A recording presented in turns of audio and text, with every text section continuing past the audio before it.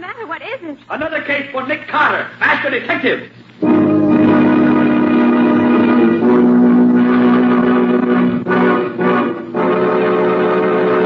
Yes, it's another case for that most famous of all manhunters, the detective whose ability at solving crime is unequaled in the history of detective fiction. Nick Carter, master detective. Tonight's curious adventure... Dead Witnesses. Or Nick Carter and the Mystery of the Murder Room.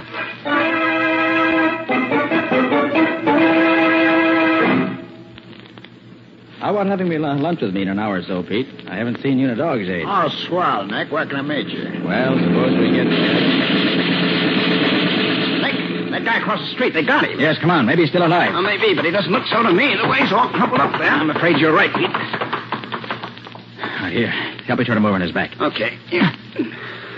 Well, he's dead, all right. Hey, Nick, will you look at who he is?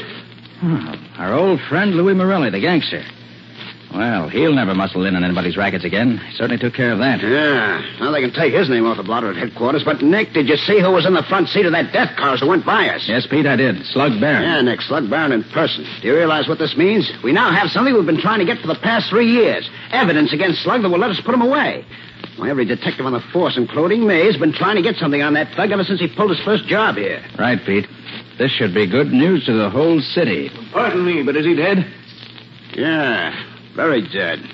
You know him? No, I never saw him before. But I did see him shot by someone in that car that went by. And I think it's outrageous that such things can happen in this city. You say you saw him shot? Yes.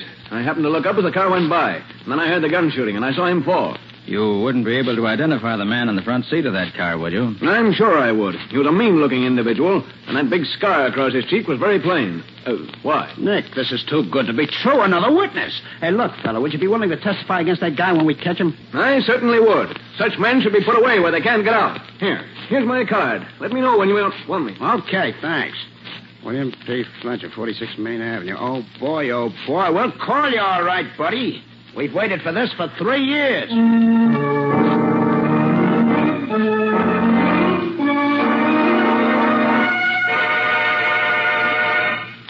Nick, that's the best news I've had in this department in years. Have you picked up Slug yet, Riley? Oh, but the boys will be in with him any minute now. And then with 3 honest-to-goodness witnesses against him, we'll put him in the chair and strap him down tight. And that'll be a happy day in my life. I know just how you feel, Riley. That's been... Yeah? Just got a report that a man was knocked down and killed by a truck over on the east side. About 2:30 this afternoon. Huh? Apparently an accident, although the body was pretty badly smashed up. I thought you'd like to know. And why did you think I'd like to know? Because the guy has been identified as William P. Fletcher of 46 Main Avenue. William P. Fletcher. Nick, that's the fellow who was going to be a witness for us against Slug Barron. So Slugger's up to his old tricks again. You think so, too, do you? I don't think there's much question about it. Slug finds there's a witness. If witness can't be intimidated, witness disappears. Simple as 2 and 2. Hey, you'd better look out for a guy named Nick Carter, then. I've been doing that for years, Riley. This won't be the first time I've come up against Mr. Slug Barron. Hey, Chief. Huh? Look, we've combed this whole town from end to end, including up and down and sideways, and there ain't a sign of Slug anywhere. What do you mean there ain't a sign of him? There's got to be. He ain't left town, has he? Well, I don't think so, but we can't locate him. Him or the death car, and nobody knows anything about him either. Well, if they do, they won't talk. Which is nothing new. Well, if Slug's still in town, Pete, and you guys don't bring him in the next 24 hours, you can turn in your badges. Okay, Lieutenant, I'll do my best. Your best ain't good enough. You gotta do better. Can you beat it, Nick? For 3 years, this Slug Barron has been head man in the city. For 3 years, me and him has been at it tooth and nail.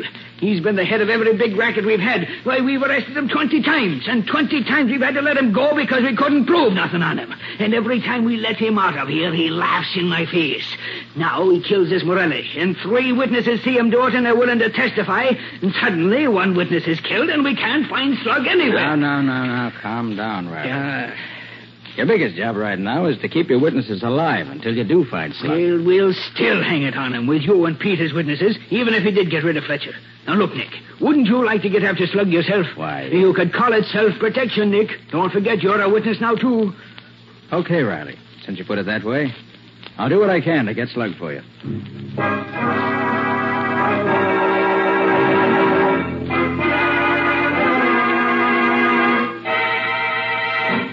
But, Nick, Slug Barron is a dangerous killer, and you know it. Certainly I know it, Patsy. That's why I'd like to see him put where he'd be in the receiving end of a legal killing. You mean the chair? I do. And the sooner he gets there, the better off.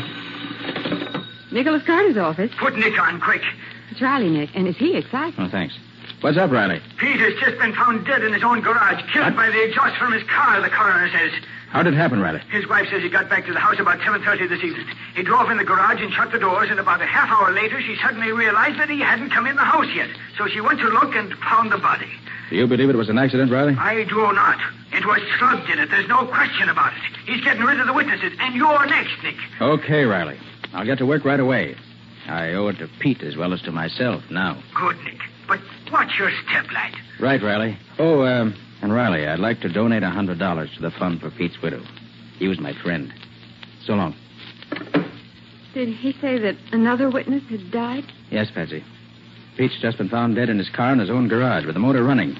But that could be an accident, Nick. It could, Patsy, but it wasn't. No more than that truck's killing Fletcher was an accident. That's Slug's specialty, being clever. He's dangerous, Nick. Do be careful. Well, Patsy, there's one thing in my favor. I know that Slug will never shoot me down out in the open. He only does that with his fellow crooks. Fletcher's death looked like an accident. Pete's death looked like an accident. And if he can get me, that'll look like an accident, too, which makes it easier for me to watch out for him. You mean he'll set a murder trap for you? Probably. Nicholas Carter's office. I'd like to speak to Mr. Carter, please. Just a minute. Here, Nick. See you. Oh, thanks. Hello? Nick Carter speaking. Mr. Carter, would you care to drop in on me and have a little talk? Who is this? That's not important now. The important thing is, would you care to come? Well, why should I be interested in you? It might be to your advantage. In what way? I know something that you'd like to know. I have some information that would help you in your search. Oh. Where are you? I'm in the Cascade nightclub. Will you join me? Yes. How can I find you? I shall be at the far right-hand table as you enter the main dining room. I shall look forward to seeing you in, shall we say, about half an hour. Okay. I'll be there. Oh, Nick, you mustn't go. This is probably the very trap you were telling me Slug would set for you. It may be, Patsy. Although I doubt that he'd use the Cascade nightclub. That's a little too well known for him. But, Nick, people who have legitimate business with Patsy, you... I can't afford to overlook any source of information. But there are other ways of getting information besides sticking your neck out for it. This man's voice interests me, Patsy. I think I might just see what he looks like. Besides, it isn't often that I get a chance to go to a nightclub like the Cascade. Maybe I can stick him with a check. Good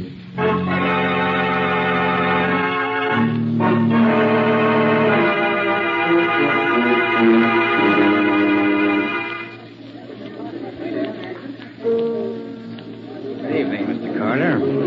You sent for me? Yes, won't you sit down? Thanks. Care for something to drink? No, thank you. Cigarette? No, thanks. Just interested in business, huh? Well, maybe I can help you with some information I happen to have. Yes? Mr. Carter, would you like to put your hands on Slug Barron? I'm afraid I don't understand you. No? I think you do. Let me put it in another way. If you live long enough to get your hands on Slug Barron, it means the electric chair for him. But I happen to know that your chances of living are none too good right now either. He's left you alone until he got rid of the other two witnesses. But now that they're gone, your turn is next. How do you know all this? That's not important just now. What is important is that you may die tonight, tomorrow, or next week. But whenever it is, you are going to die. You won't have a chance to do anything about it. You'll probably be dead before you even know what the bullet that kills you feels like. Well, all this is very interesting. I fail to see where it's leading you, Mr. The name is Morelli. Morelli? Yes. Louis Morelli, the man Slug Barron killed, was my brother. I came to town to kill Slug myself, but I find I can't do it alone. I can't get to him. But I can help the police to get him. You mean you know where he's hiding out? No, I don't. But I do know something just as good. I happen to know that he changes his hiding place every other day to make sure the cops don't trace him. The address of his new hiding place is left with one of his henchmen in an old-fashioned safe. I know the house where the safe is located. And I know that for 2 hours this evening, that house will be deserted. And what do you want me to do? Well, I've had some experience in breaking into houses and opening locked doors as well as locked safes. I'll take you to the house. The safe will be open. You can learn Slug Baron's hiding place, and then the rest to do. If all that you say is true, why don't you get the address and bring it to me? The result would be the same. Look, Carter, I'm a safe cracker and a burglar, but I'm not a stool pigeon. I may help the cops, but I don't hand them evidence they can perfectly well get for themselves. That's a rather fine distinction, isn't it, Morelli? You have your ways of doing things, Carter, and I have mine. You want to work with me or not? Very well. Where'll I meet you and when? Let me see. 5 after 10 now. I'll meet you at 5 minutes past midnight in a doorway at the corner of Perry and Clinton Streets. I'll be there. Just one thing. Come alone. I can't afford to have anybody know I work with the cops. If you bring anybody with you, the whole thing is off. Remember, don't bring anybody with you. Very well, Morelli. I'll be there at 5 after 12. And alone.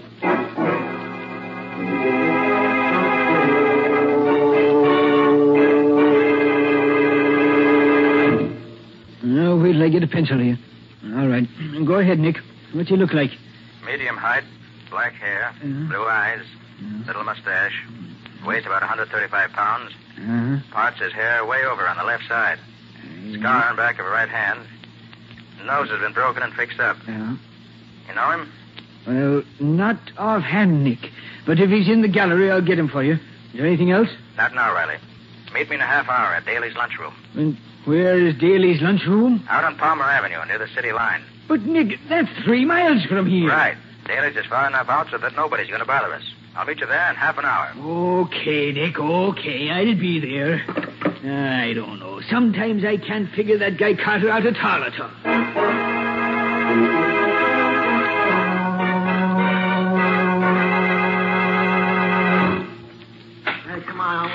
I think we can talk safely here, Riley. Well, I should hope so. After getting me way out here on the sticks. Well, what did you find? Did you dig up his picture? I found him right enough. His name is Lucky Warren. He's one of the big Chicago mobsters, one of the smoothest articles ever came out of Chicago. Oh, so that's why he looked rather familiar. He belongs to the E Street gang, if I remember right. Right, Nick. Hey, what kind of a line did he hand you? Oh, told me he was the brother of Louis Morelli, the guy Slug Baron killed. He's no more Morelli's brother than I am. And he gave me a song and dance about wanting to get Slug, but not being able to get near him. And what was his proposition? He had one, of course. Of course. He offered to open up a safe in a secret apartment and lead me to it if I went alone. And what did he say was in the safe? The address at which we could find Barron for the next 2 days. That's a hot one. What a phony setup that is. Why, that's nothing but a murder trap, Nick. Why, when you walked into that room, you'd be riddled with bullets like a sieve. You may be right, Riley. Maybe you're right. Maybe I'd never get any further than the door of the room. But on the other hand, we've been chasing Barron for 3 years now. If we should have him cornered... Cornered me, aye. He's setting a trap to corner you. You can't be sure, Riley.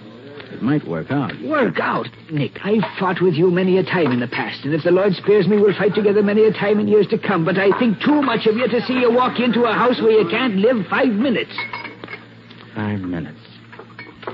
I could only be sure that I could live for 5 minutes after I walked in. Nick, is there anything the matter with you? Are you nuts or something? No, Riley, I think not. I think I have an idea. It might work. And it might not. And you might live and you might not. Now, don't you see, Riley? That's true even if I don't walk into this trap of his. If it doesn't get me one way, it'll get me another. My only chance to stay alive is to get him first. And this plan of mine may be the answer. But Nick, you know you can't... Hold your tongue, Riley, and listen while I tell you my idea, because I'm going to need your cooperation as I never needed it before. Now, here it is.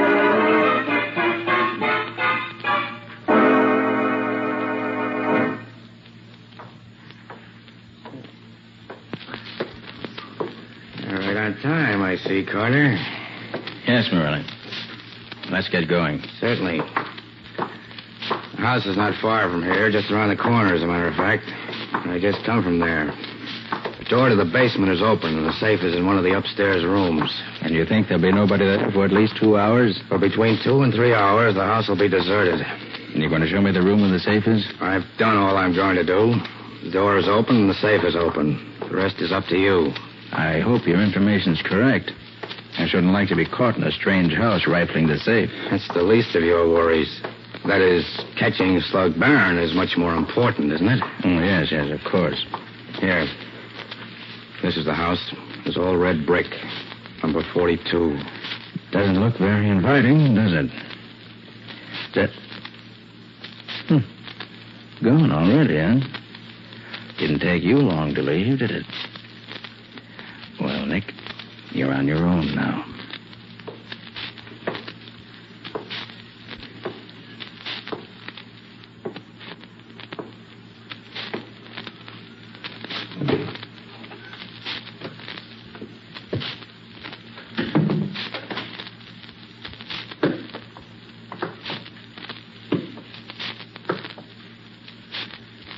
Nothing here in the basement to interest me. Yeah, glad I thought to put new batteries in this flashlight tonight.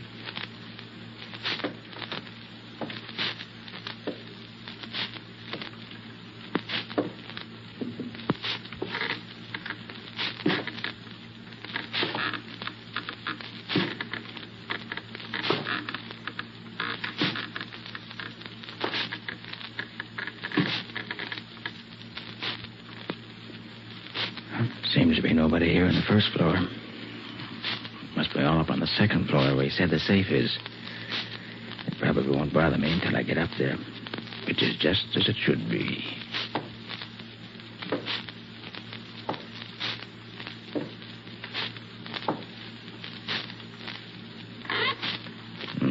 Must be in the living room. Still furnished. Been a long time since anyone lived here. This'll do well enough for what I want. Have a cigarette, Nick? Oh, yes, thanks. Have another cigarette, Nick? Why, yes, thanks. Won't you have another cigarette, Nick? Why, yes, thanks, I will. Now. Sounds as if they're getting nervous upstairs. Oh, don't worry, friend. I'll be up in just a minute.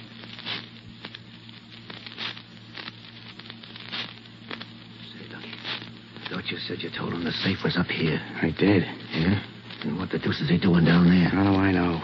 I still think you should have brought some of the boys to help you. What's the matter? You afraid of him? He's no pushover, I know that. You guys are quiet. Here he comes now. Get set, Lucky.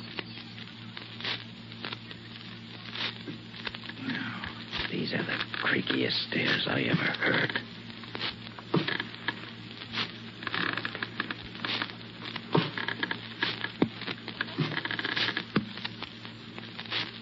Yeah, there's the room. I can see the safe. Oh, this is some room. No windows in it. And look at this door.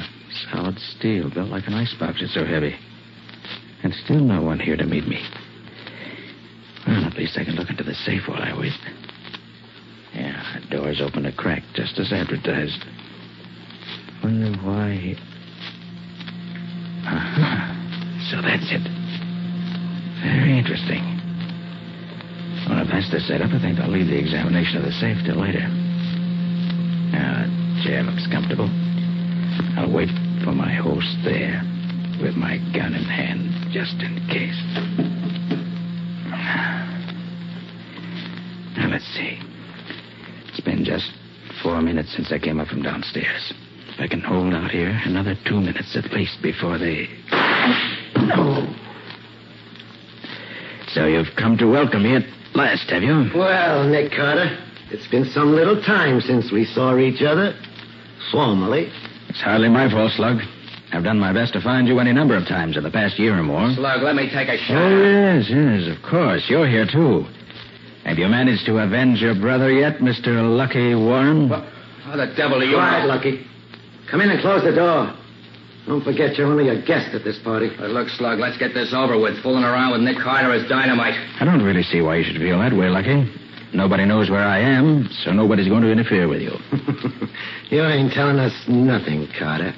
We made sure of that ourselves. We had 2 men shadow you from the nightclub to the lunchroom where you talked to Lieutenant Riley. We had 2 men shadow Riley back to headquarters, and 2 more follow you when you came here to meet Lucky. Now, Carter, we're sure there ain't no cops following you this time. You've been to a great deal of trouble, Slug, seems to me, just to get me to walk into a death trap that was corny and as obvious as this one. Well, now that I'm here, what's going to happen? Carter, I've been waiting 3 years to take care of you, and I'm going to see that you get I see that you've cut the current off from the safe. If I hadn't heard the hum of the transformer a few minutes ago, I should probably have touched it and been knocked unconscious. Was that what you wanted? If you'd have touched that safe, you would have been dead. Oh. That's what happened to that headquarters cop they found on the third rail of the elevator last winter. I thought it didn't look right at the time. You got him to touch this safe, and that electrocuted him. Then you dumped him in the third rail where they found him. Very clever, Slug. You're learning that a little late, ain't you, Carter? Too bad it didn't work with me. Now you've got to find some other way to get rid of me. Some less clever way. Are we going to stand around here all night chewing the rag, or are we going to take care of this guy and now? Take it easy, Lucky. Now that we're all here together, there ain't no hurry. Carter ain't going nowhere. And with the door closed the way it is, this room is soundproof, isn't it? Lovely room for a murder. And it probably won't be the first time it's been used for that either. Let me take him, Slug. My finger's getting anxious. All right, Lucky. But make it good. I'll make it good, all right. Sure, Lucky'll make it good. If he doesn't... Hold still, Lucky. Hold still, Lucky. What are you doing? He's got me, Slug. Get moved. Get out of the way, Lucky. I can't hit him with you standing in front of him. That's the idea, Slug. And he's going to stay there for now. Yeah, so you think you're safe as long as you've got him held in front of you, do you, Carter? Well, you're free. No, Slug, you can't shoot me. You can't do that. Now, watch me. I waited too long to get this gun. So long, Lucky. No, Slug, no. Slug, you killed me. Yes. You killed him. And missed me. What now? Lucky's body is pretty heavy for you, ain't it, Carter? Now that he's dead. Not too heavy, Slug. He's better protection than nothing. Yeah, but you got no gun. So how long you expect to last? No, I have no gun, but I do have a weapon. You ever think of that? Yeah, what is it? It's Lucky's body. Here. Body than you expected, isn't it, huh? That's enough of that. Get your hands up.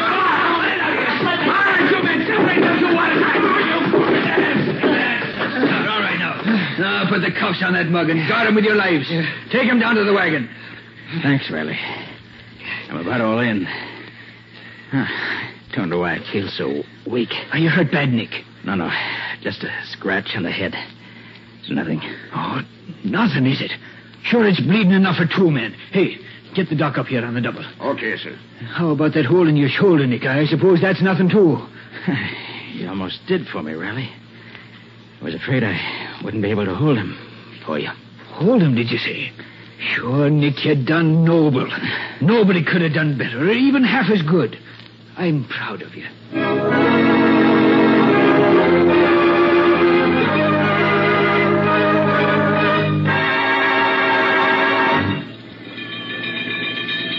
I brought this old hurry-up wagon because I thought we might need to use it as an ambulance or as a hearse. Are you feeling better, Nick? Oh, yes, Riley, thanks. Very much better. Sure, Nick, you scared me out of 10 years' growth this night. Oh, you got your killer, didn't you? Oh, sure, I got him after he almost got you. Oh, what a fool you were to walk into a trap like that, Nick. Perhaps you're right, Riley. Somebody had to get slugged. I hoped I'd be able to take care of myself once I got in the trap, but as it turned out, I was getting pretty weak from loss of blood. I'm darn glad that you didn't arrive any later than you did. You're a lucky guy, Carter. I'd have killed you if those guys hadn't butted in. Well, you didn't. So that's that. That's that, he says. Just like that. What a man. Look, Carter, these guys didn't follow you up to this house. I know that. How did they know where you was? Curious, huh? All right, I'll tell you. When I was talking to Riley last evening, some fire engines went by. They gave me an idea. We knew that this house of yours had to be in this district somewhere. And we knew that around here, everybody's so afraid of fire, they'd report even a suspicion of one. So I had Riley wait with the fire chief at the nearest fire station for the alarm. When they got the alarm, they knew where I was. And they came a-running. When they got what alarm? The alarm one of your neighbors sent in when he saw the fire. What fire? I don't know nothing about no fire. It was a good fire, Slug, while it lasted. But the boys from the firehouse put it out as soon as they got there. Where was this fire? Well, Slug, it was like this. When I stopped in the living room on the first floor of your house tonight, I lighted 3 cigarettes. I put a pack of matches under the curtains in each of the 2 windows and laid a cigarette across each pack of matches so that it would burn for a couple of minutes before it set off the matches. Then I did the same with a third cigarette and a third pack of matches, putting them under some dry stuff I piled up under the desk. And when the matches went off, they set fire to the curtains and the other stuff and started a nice little conflagration. And within 2 minutes, somebody phoned in an alarm just as we figured they would. It was a grand scheme, and Nick here thought it up all by himself. Look, Mr. Brains, why didn't you just set fire to the house and not bother with all that trick stuff with the cigarettes and matches? Oh, if I'd done that, Slug, you and your pals would have smelled the smoke and beat it before we could stop you. But I figured that by having the fire start after you and I got together, you'd be too busy to notice it until it was too late. Of course, I wasn't there till it was all over, but judging by the results, that's exactly what happened. Yeah? It's too bad the house didn't burn down with you in it, Carter. That was one of the chances I had to take. But it was worth anything to get you out of circulation. Which will be just as soon as we can get the electric chair dusted off for you, Slug, me boy. Exactly. The murder trap you set for me turned out to be a death trap for you, which is certainly poetic justice.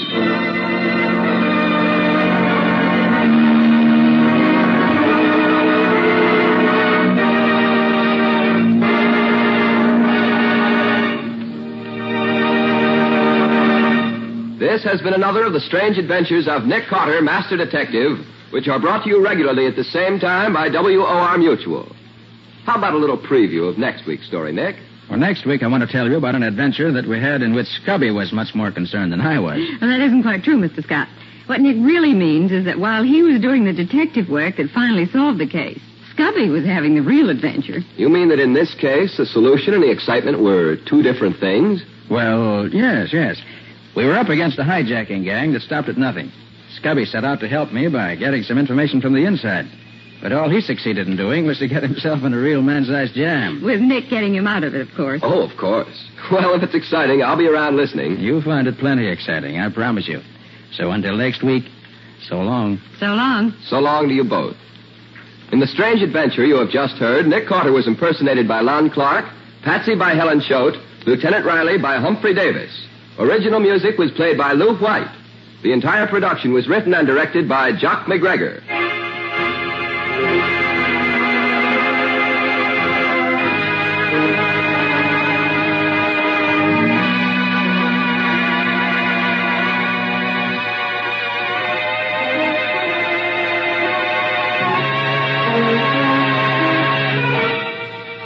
Next week at the same time, listen to another curious experience of Nick Carter entitled Death in the Pines, or Nick Carter and the Mystery of the Murdered Driver.